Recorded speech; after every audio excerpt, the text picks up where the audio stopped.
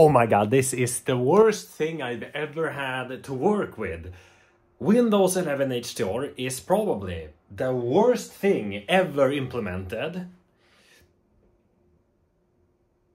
And the best thing at the same time. Let me explain. So, I've been playing around with this god-awful configuration for so long now. And I'm about to give up, right? I've done everything.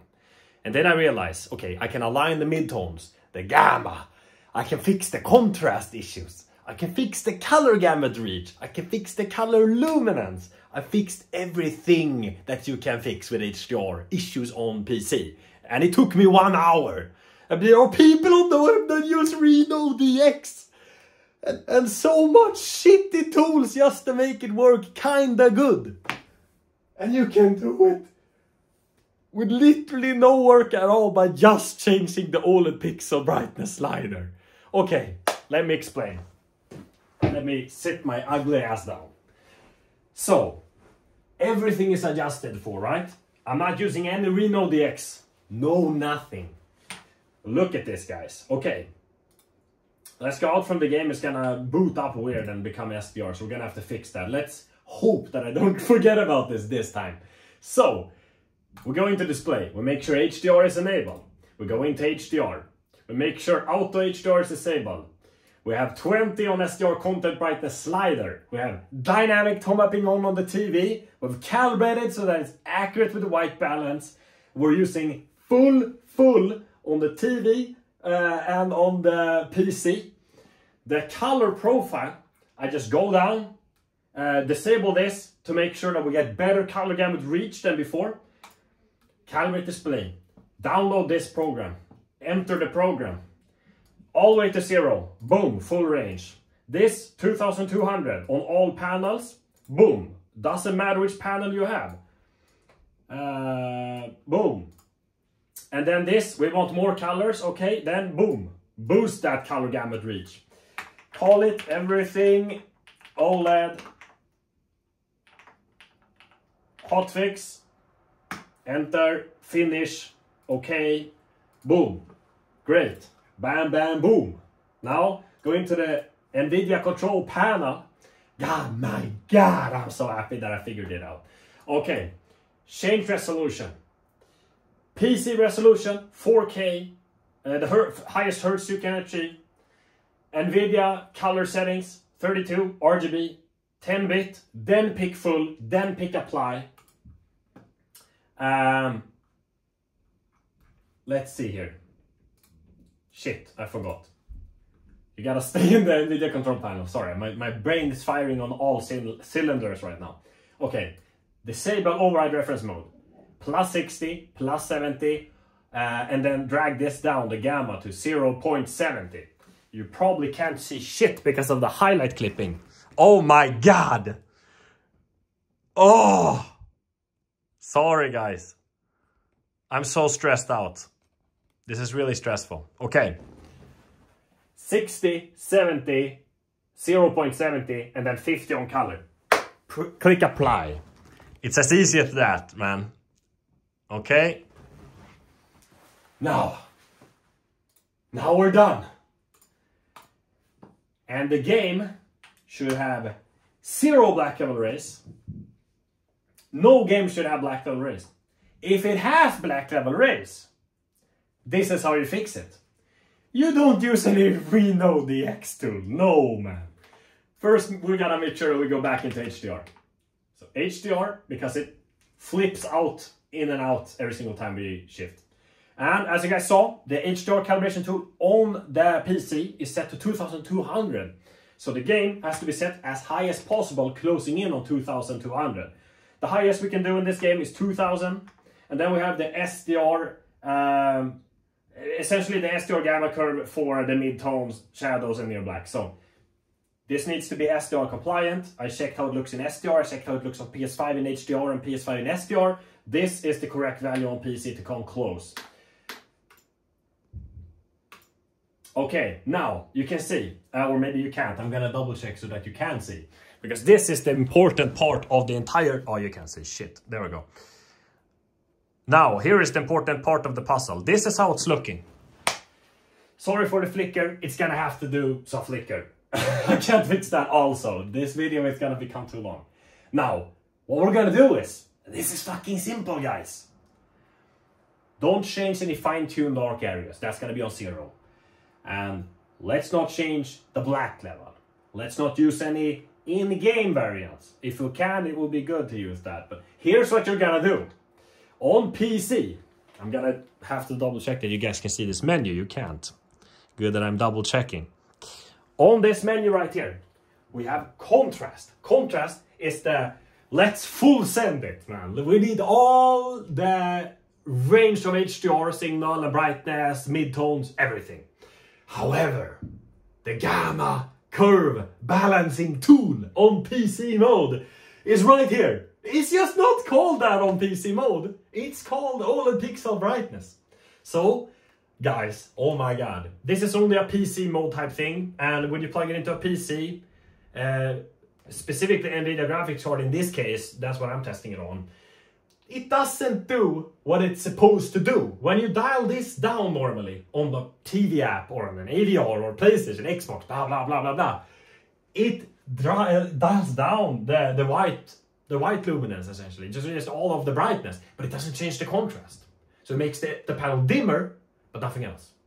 But on PC, guys, when dragging that bad boy down, look at this. Look at what happens to the black levels and the midtone and the gamma. Oh my god. It just made the midtones look correct. And you know what's crazy? I cannot double tone map with my phone right now. But the highlights are still super bright and I have 0 clipping. And you know what's insane? I can realign the picture a little bit here, but you're gonna lose details on the TV. It's not this dark. It's super bright. At least the highlights, right?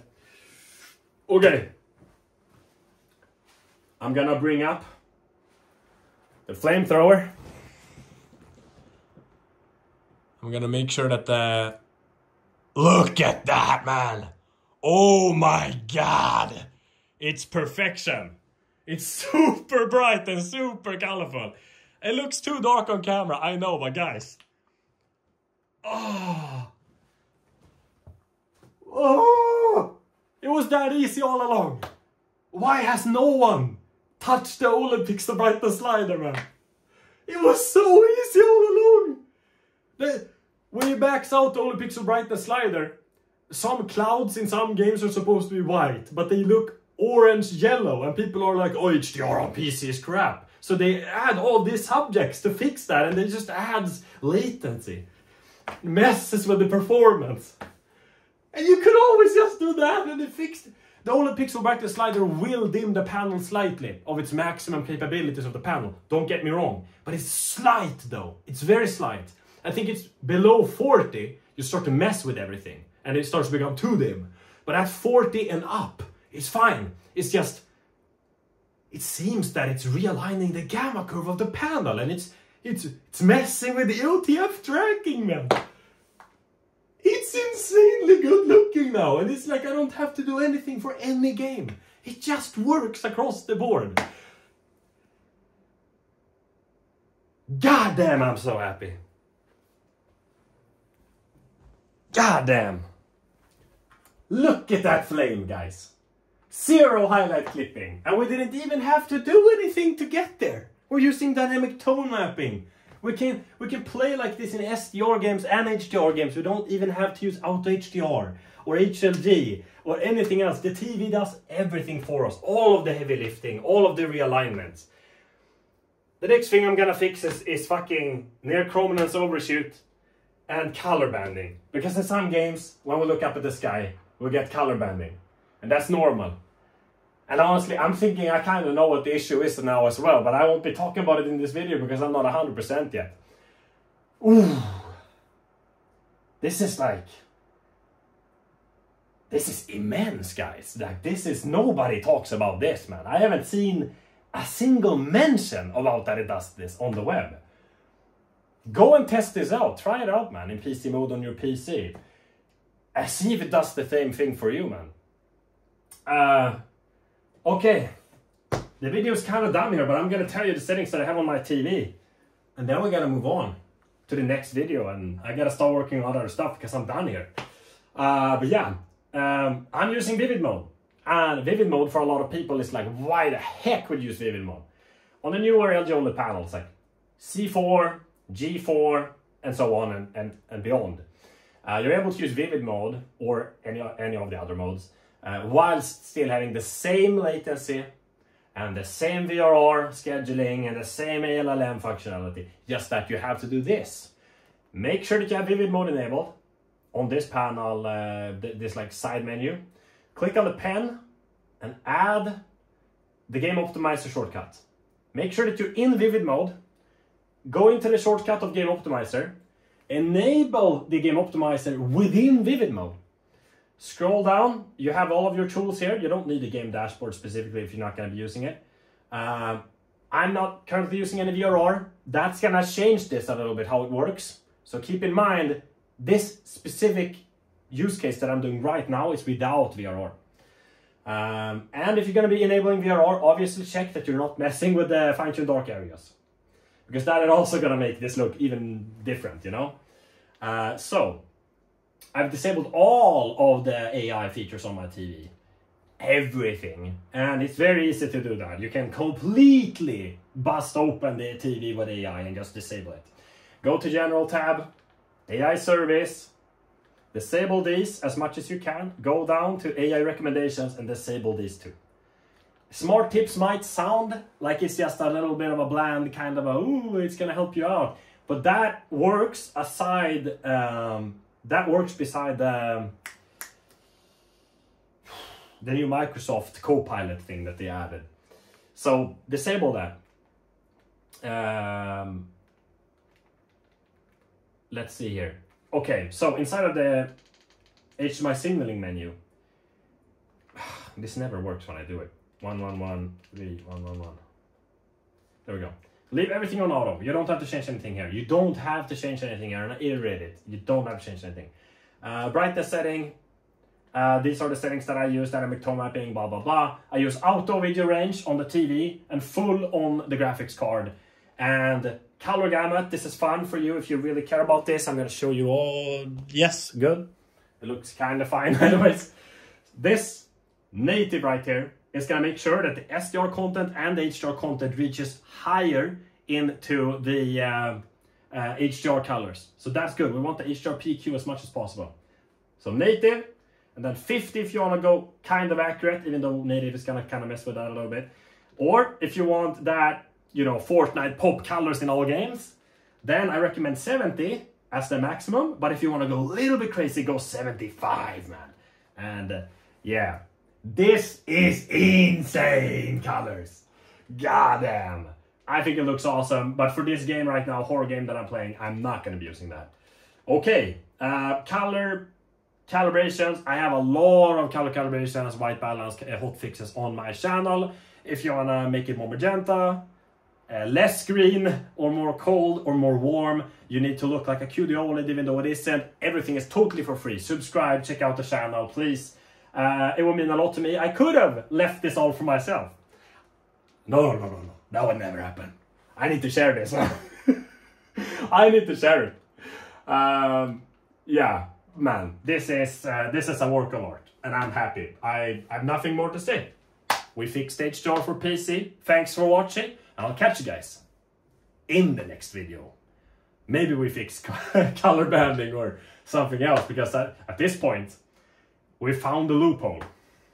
I appreciate it, guys. Thank you so much. Bye, guys.